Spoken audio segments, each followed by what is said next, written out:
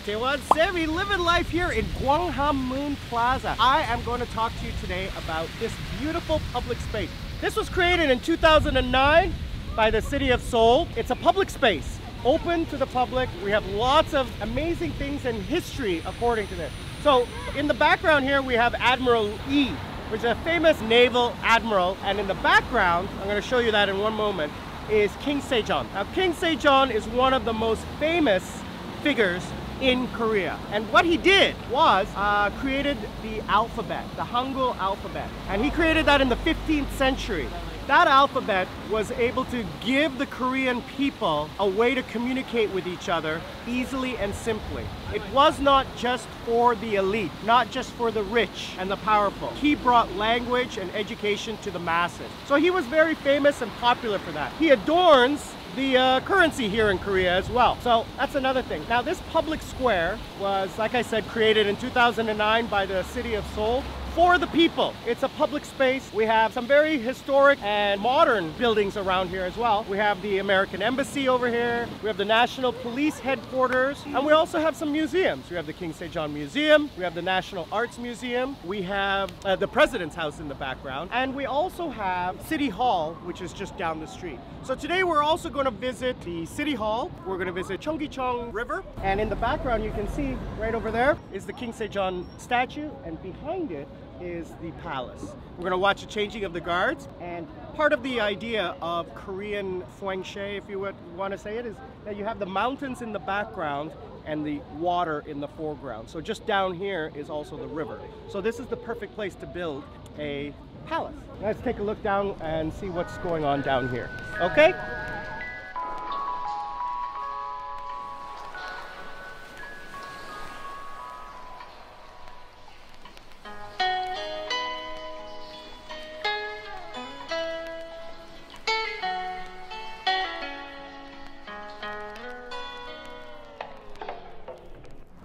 Back in Gwanghwamun Square, here we are. Today, what they're going to be having, what I think they're going to be having, is a open market. So where you can enjoy food and traditional Korean things. So let's go take a look and see what's going on here today, all right? Follow me.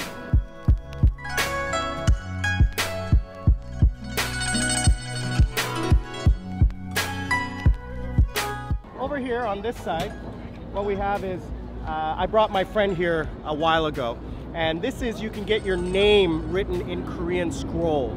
And it's actually not very expensive. It's about 10,000 won, 20,000 won, and it's your name and today's date and where you were, all written in beautiful Korean script, like traditional Korean script, hand drawn by an artisan, and you can get that as a souvenir. Over here on this side, over here, what we have is a booth where you can actually rent a traditional hanbok, which is the traditional Korean dress for men and for women, and you can rent that and wear it for a short period of time. So let's go take a look at the marketplace and see what's going on here today. So over here we have the National Arts Museum, concert hall, and presentation center. Very cultural area. Over on the other side, you can't see it, but it's on behind these two buildings here, behind this tent right here, we have the Korean Intelligence Agency office, and right next door is the American Embassy. High security, right across from a public square. So let's go walk down here and take a look. So what we have is, again, traditional oils. Over on this side, we got some, tteokbokki. That's my favorite. Spicy, some hot sauce. So this is like a farmer's market here today. We got fruits, of course, your traditional kimchi, the best thing about Korea. Okay, so you got your different kinds. This is your traditional kimchi. So you got a lot of government agencies around here, a lot of government offices. But you also have, like I said, this is a public square where anyone can come and enjoy the open area and open spaces. So where we're going to go right now is we're going to go over to the palace. We're going to walk over to the palace. We're going to take a look at the changing of the guard, traditional changing of the guard in their costumes, and see what we can see over there.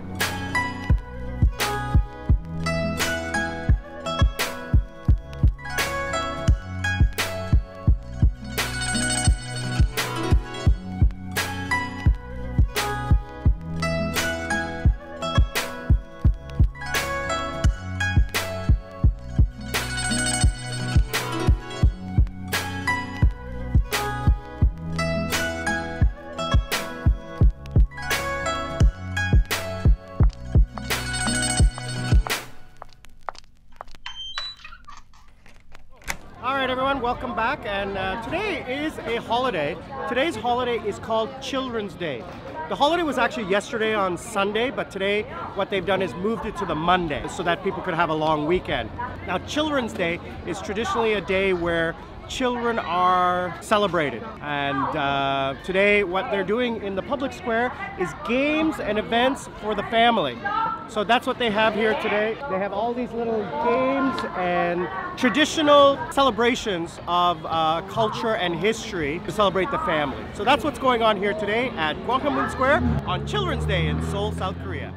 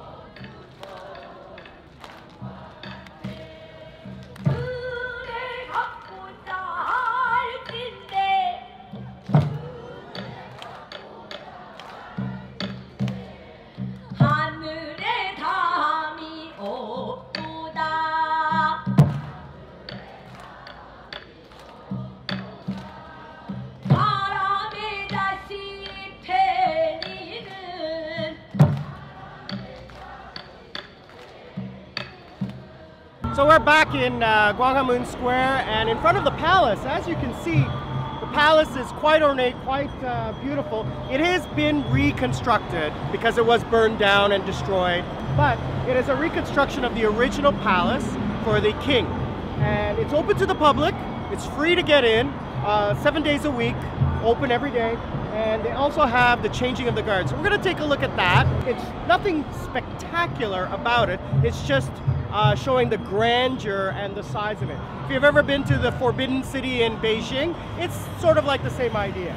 So what we're going to do is we're going to go over there and take a look at that. In the previous shot, you would have seen a concert being performed for traditional Korean folk music, and also you would have seen some people wearing traditional Korean clothing, going back to the ancient times, and the traditional hanbok dress as well. So enjoy those. We'll be back in a moment.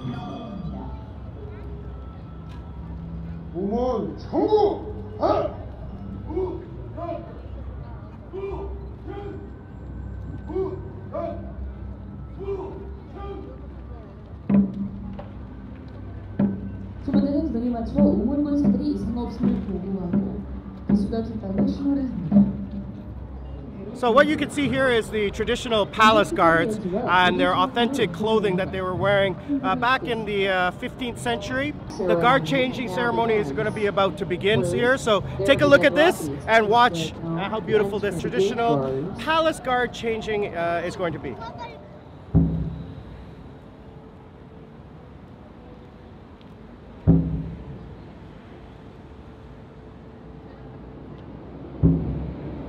Hi guys, we're back here at Cheonggi-cheong Stream. So this is again another public space that the city of Seoul developed in 2009 to open up the city for people who live here to enjoy the public space.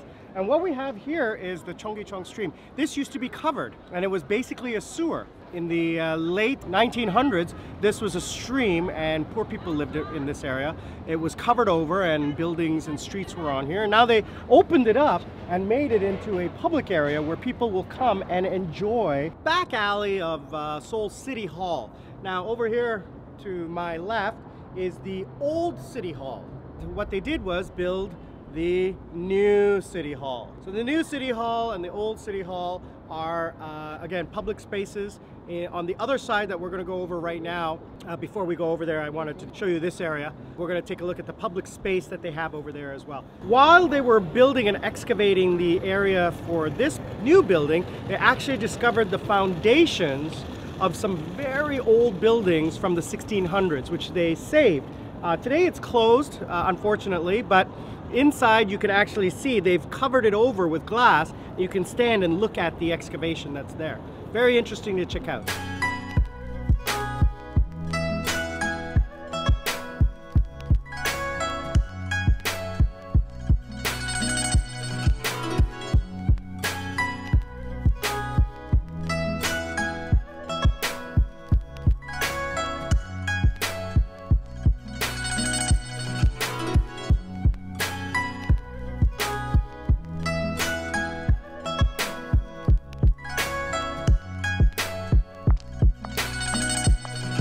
this comes to the end of our video. I want to say thank you to everybody. If you like what you see, subscribe, hit the subscribe button right there, hit the like button, hit the bell button so you know that other videos are up and ready to see. Today's video was about basic tourist guide of downtown Seoul and the main area within walking distance, 5 minutes from each other. 3 locations that you might want to check out if you're here. And remember, if there is something that you want to find out about, if you want to hear about, if you want me to go check out, if you want to know, ask me a question. Hit the comment, ask me a question. I'll be more than happy to reply back to you.